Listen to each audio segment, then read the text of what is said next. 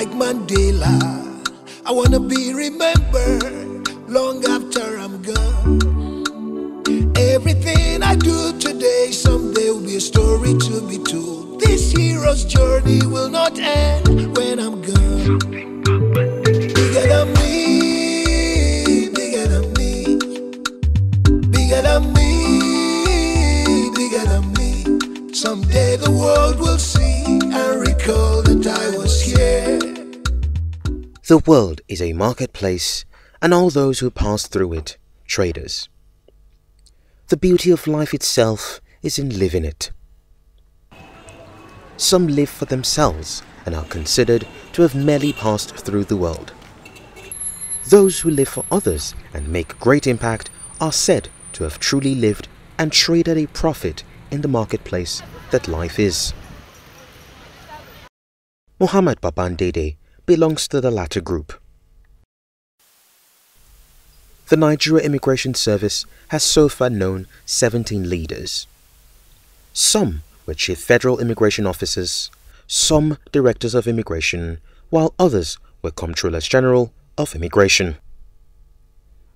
Muhammad Babandede is the 16th Comptroller-General of the Nigeria Immigration Service. Yet, he is the one considered father of the modern-day Nigeria Immigration Service, and for good reasons. He is one of the longest-serving Comptrollers-General of the Nigeria Immigration Service, having been in the saddle for more than 5 years, May 2016 to September 2021.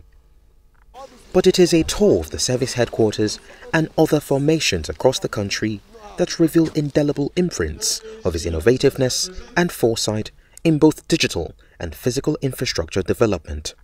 Born on a fine Thursday, the 21st day of November 1963 at Malamadori, Jigawa State. The young Muhammad attended Malamadori Primary School, where he obtained the first school living certificate in 1975. Malamadori is a village that grew up along railway line. It's an interjection between road and rail line. It was known at that time in the 60s for groundnut pyramid. There was only one primary school, so it's not in the urban. It's only in the urban you find people who are extremely rich. We are not rich people at that time. I could remember I was walking to school without shoes. Nobody took us to school. It was a government school. He proceeded to Government Secondary School Rano in Kano State, where he bagged his West African Senior Certificate in 1980. Muhammad Babandede was then admitted into the famous Bayero University, Kano, where he studied history and Islamic studies. He graduated with a bachelor's degree in 1984. He later obtained a master's degree in law enforcement and criminal justice from Ahmadu Bello University, Zaria. Shortly after his National Youth Service, Babandede joined the Nigeria Immigration Service in 1985 as Assistant Superintendent and was a participant at the 12th Cadet Basic Course at the Premier Immigration Training School, Kano. I joined immigration even by accident. So not that I planned, not that I went to beg somebody, not that I saw it online and applied. All those were not available. I just came to a place and they said, oh, people were applying for immigration. I said, what was immigration? They said, apply now. I even asked somebody sitting near me, how do you apply? They said, well, they were not applying for anything. So later on, my uncle said, no. They're applying for a place called immigration. I said, okay, give me now the address. He gave me the address. After passing out, he was posted to the then Abuja Command before the official relocation of the nation's capital from Lagos to Abuja in January 1986. He was later deployed to the procurement unit of the service's headquarters in 1988 as one of the pioneer officers. Muhammad Babandede served as personal assistant to former Director of Immigration Service late Garba Abbas and as immigration attaché in the Nigerian Embassy in Bonn and later Berlin, Germany from 1991 to 1995. Upon his return to Nigeria, he was posted to the Investigation/Aliens Department at the NIS headquarters. In 2004, he headed the Nigeria Task Force on combating the menace of trafficking in persons in collaboration with the Italian Task Force. This was the year that Muhammad Babandede established himself as an anti-human trafficking expert, becoming the first head of the Nigeria Immigration Service Anti-Human Trafficking Unit, and was seconded to the then newly established National Agency for Prohibition of Trafficking in Persons (NAPTIP) as Director of Investigation. I knew he was very good. That was why I made a beeline for him, and I was advised to try and get him over. Luckily, he agreed to come. He was good, very hardworking, very resourceful. He knew so much about trafficking, human trafficking. So it was a bonus for the agency. And I can assure you that I was never, ever, at any time disappointed. We took the agency to great heights. It was thanks to him and quite a few others. It was during his 5 years of work at NAPTIP that Nigeria was elevated to Tier 1 rating in the U.S. Department of State Trafficking in Persons report. A man in high demand, Babandede returned to the Nigeria Immigration Service as a comptroller in 2010 to head the newly established Migration Unit, which attracted collaborations and capacity-building interventions from the EU, Frontex, IOM, and UNODC. In 2014, he became Deputy Comptroller-General and was appointed head of the then Directorate of Passport and Operations until 15th May 2016, when destiny beckoned. President Muhammadu Buhari could not ignore Babandede's track record of performance and appointed him the 16th Comptroller-General of the Nigeria Immigration Service. The person who recruited us was Lawan Sambo, late Lawan Sambo. But late Damulak was the person we met as a Director of Immigration when we came out from training school. I was in Abuja Command, not the headquarters. Headquarters was in Lagos. When I met Damulak changed my life. I saw a leader well-disciplined. He was a very disciplinarian, liked to keep time, liked to do things well-documented. I really became interested. And I said, when I became a CG. And during late Dange, the next CG that came after him, one day I came to him and gave him advice. I said, sir, if you do this, it's good. He said, Babandede, this is difficult. We cannot do this. This is very dangerous. It will bring conflict between me and the ministry. I said, sir, when I become a CG, he stood up. He said, when will that be? I said, 2020. He just laughed, then left me, because I mentioned the period when actually, I must have retired. So long years he left. He said, go, Babandede. So you can see you need to have a hope. When I reached the rank of ACG, I had a feeling I could be a CG. But everything was left to God. So by the time I was DCG, I was really preparing of what the type of service I want to be. I wanted to lead. I brainstormed myself. I had some plans. I had some ideas packed to me. So I had a dream, and I really planned for it very well to be a CG. And I thank God for the opportunity given to me by God. Like a man on a mission, Muhammad Babandede let loose all he had learned within and outside the service, and within and outside the country. He was determined to bequeath the service legacies that would endure, and with unprecedented support from President Muhammadu Buhari, Babandede could shoot for the moon. President Buhari is a great person. People may not appreciate him. Maybe tomorrow, when he's not there, he doesn't intervene on us. People see advantage and disadvantage of that kind of leadership. But if you have a head of agency or a serious minister who wants to achieve for the sake of achievement, he can run many miles. Because it's not a person who will going to call you and say, I'm going to send my sister, I'm going to send my daughter. You have to do this for us. You have to do this for the political party. He will never do that. So you have the leverage to speak. Nobody is holding you back. And even if there is somebody holding you back, if it is reported to him, he knows that it is genuine, he will not listen. So I am happy I had a president, commander-in-chief who I work with, who does not drag people for his selfish interests. Nobody will tell you Buhari has asked for something because of his selfish interests. I think this is a great achievement.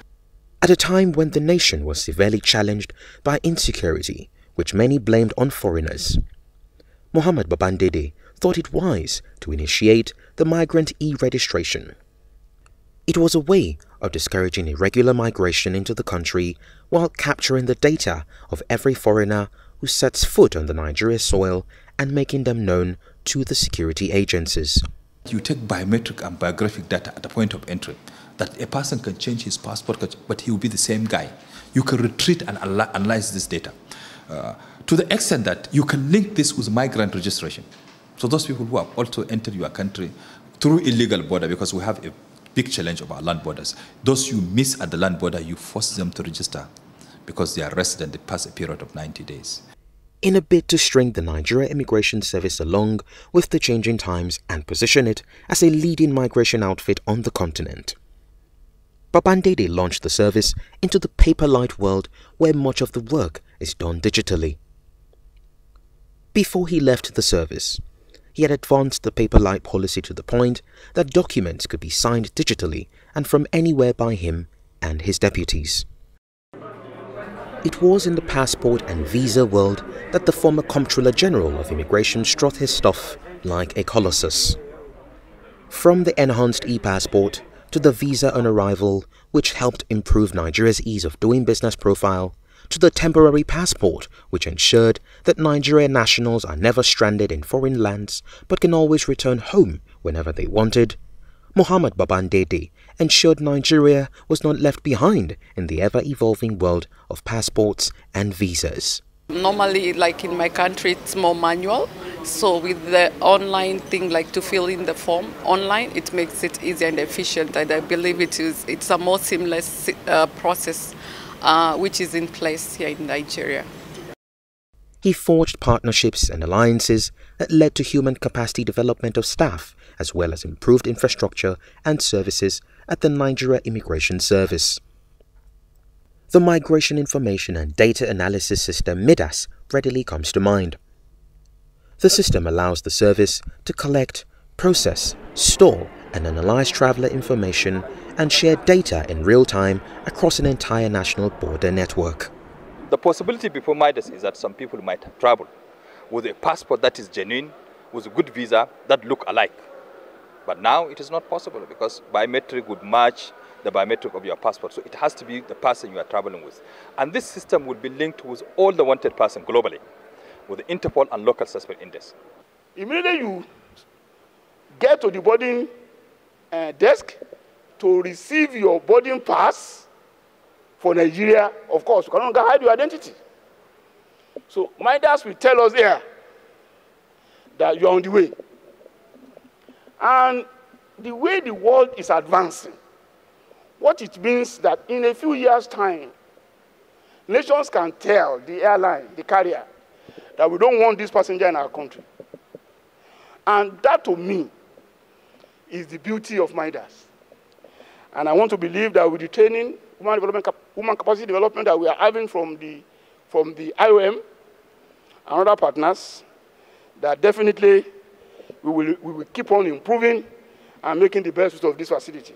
The Migration Information Data Analysis System, MIDAS, has revolutionized the country's border management operation, which has strengthened NIS's data collection and storage capacity. Nigeria has the largest and most complex MIDAS architecture in the world.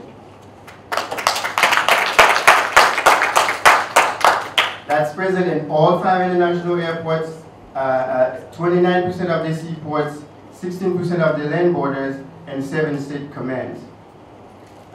This is what enables the 5 international airports to be connected to Interpol I-24/7, and it is supported by more than 130 workstations and border management equipment.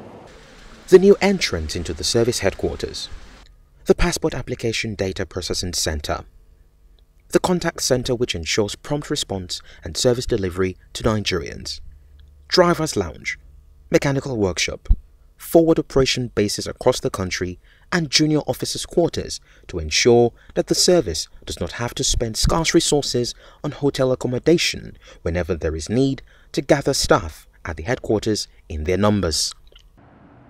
Who can ignore the imposing data and command control center, better known as the Technology Building? Apart from the aesthetics it adds to the Nigeria Immigration Service headquarters, The center provides a unique platform for security agencies in the country to truly synergize and harmonize efforts under one roof to frontally address various national security concerns using the instrumentality of information and communication technology. The greatest achievement is the technology building. If you want to fight corruption, if you want to ensure a secured nation, if you want efficiency, there is nothing like IT-based system. The technology building is the hope of NIS and is the future of Nigeria. We are able to, the dream I have for if it continues, I'm not able to complete it 100%, but the building is there, the technology setting is there. You harness all information, all data. Like look at the lost and stolen passport database we have, which is in the technology building. In the olden days, Nigerians can throw away their passport or even hide it, including elite, wealthy and educated elite, who wants to go to America and go to London and go to South Africa and go to Ghana. They will say they have lost their passport. What they need is police report, an affidavit, they will get another passport. Now, do it, you see trouble. Because immediately when you say a passport is lost, it goes into the Interpol lost and stolen passport database. It means available to 194 countries. Before I left, I saw wonderful things. Big men who said they have lost their passport in London, the passport was shown up in the database. So look, this passport is reported lost and stolen. How comes you are traveling with it? So we have linked identity into one. Otherwise, all this vendetry, all issues to do with the kidnapping, once you have one database of a system where the telephone number is the same guy who has passport, or if you put his tap number, you see all his passport.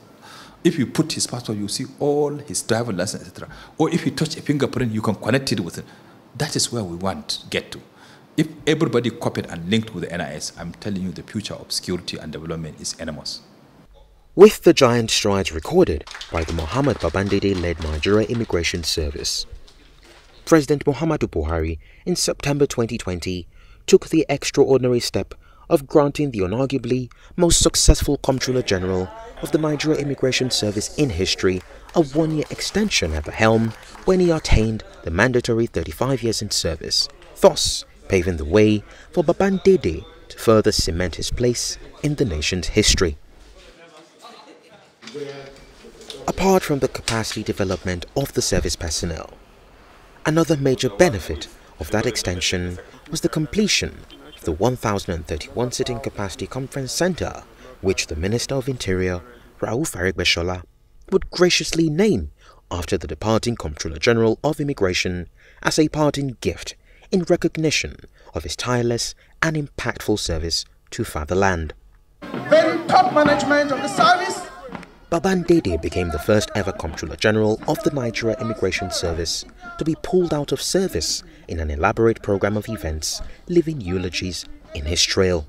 Traditional rulers, senators, House of Reps members, governors, other dignitaries here present, we are so much proud of you. We appreciate you made this very occasion colorful. You made this occasion worthwhile. It is your presence that beautifies this very. Without your presence here, it wouldn't have been this complete. Babandede leaves behind a digital service and well-motivated workforce. I sincerely thank you. I don't have anything much to say because I'm part of the management. The shoe you are living is entirely very, very big, I must confess. So I'll try to see whether I can be able to put in my leg inside. But I assure you, by the grace of God, we won't let you down, by the grace of God. I made up my mind not to pursue money. People say, no, I said, look, the job first. There are many people, head of agencies, anything they see, how much do I get from the job? And the job will never be done. Look at the project we have rolled out in NIS. Look at the policy documents. I have produced almost 9 policy documents for NIS. Projects, uncountable projects. I cannot even read them. Commands. We are living in the secretariat. Above all, the technology building, which has never been done by NIS. Even for beggar to construct a project in NIS. Initially, they said, no, NIS could not do it. But thank God we were able to complete it. So when you don't have personal interest, which is above public interest, success is inevitable. And I hope other head of agencies and government representatives will put public interest first before their personal interests. And these are the secret of our success. If at all we succeed, but it is left for people to judge, to say we have done well, not myself.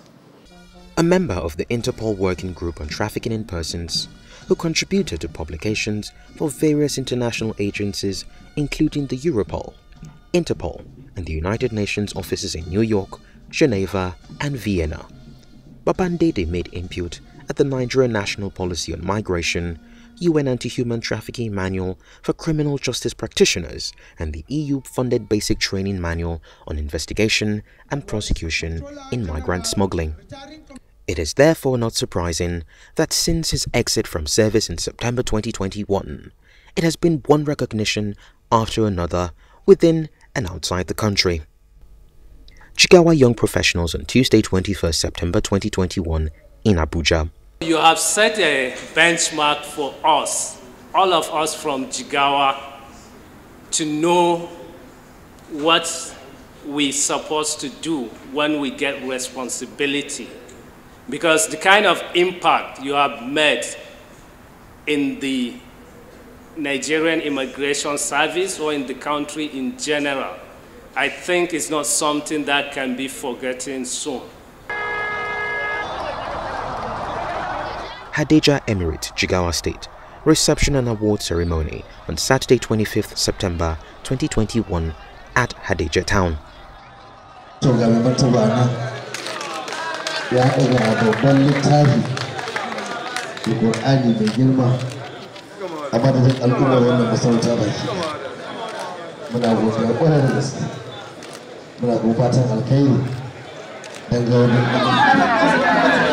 Ringim Emirate, Jigawa State, reception and award ceremony on Sunday 26 September 2021 at Ringim Town.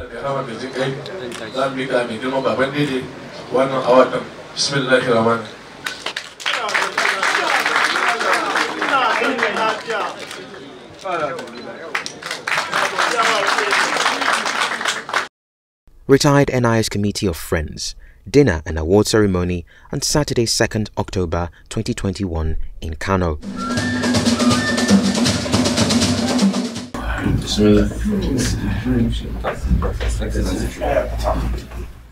Nigerian community in Saudi Arabia reception and award ceremony on 18th November 2021 at Jeddah.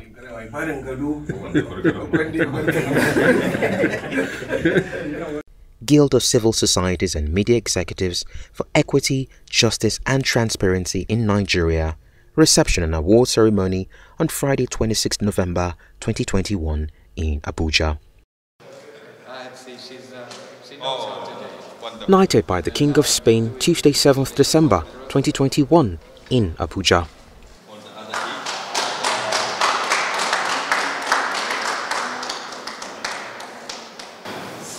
Thank you so much. So now you are a real official of the cross order, cross official of the civil merit, and you belong to this society, very important society. I can tell you, I have seen the persons which have been awarded, and we have in Spain, the Ministry of Foreign Affairs has two official awards, which is this medal, this cross, and another one. The two are very important, but normally when a head of state or a prime minister or head of government goes to Spain, he receives this award. So now you've joined a very important club, and I'm sure that not only you have deserved, but as you have told us, you won't disappoint us. You will continue to work for Spain. Now you're ambassador of Spain, ambassador of Nigeria to Spain. National Association of Retired Paramilitary Officers, NAPO, award ceremony on Wednesday, 8th December 2021 in Abuja. There are many more invitations for recognition and awards. I used to say, if God is human, I will not ask God for any help again. Imagine a man who has helped you, done everything in life. Then you come and ask him for another thing. But God is not like that. You can ask him even when he has given me everything in life. I really thank God for a successful tenure in service. And I'm happy, more fulfilled the way I left. Remember, I was the first Comptroller-General Immigration to be pulled out officially from service. I was the first to officially hand over under the media to my successor. There was a validatory section for me in my honor, but that was not enough. The community where I lived organized a wonderful reception for me, and many politicians became scared, thinking that I would be a politician. They just did it out of love for me. The international community organized many receptions for me. Above all, the King of Spain gave me a knighthood. This is after retirement. So what I've seen after retirement makes me even more happy. In short, it is more ceremonial than the time I've arrived. I feel fulfilled. I thank God for everything. After a long and extraordinary service to the nation, this quintessential public servant would love to retire to his privacy and family. But at only 58, many are asking, what next for Muhammad Babandede? There are other things to do. Politics, anything, but I don't know. But I have a lot of confidence in his capabilities, and I'm sure he's still going to go further, despite the fact that he's retired but not tired. Bigger than me, bigger than me, bigger than me, bigger than me. Someday the world will see and recall that I was here. Even when I'm gone, my work will speak for me. I wanna leave behind something bigger than me, something bigger than me.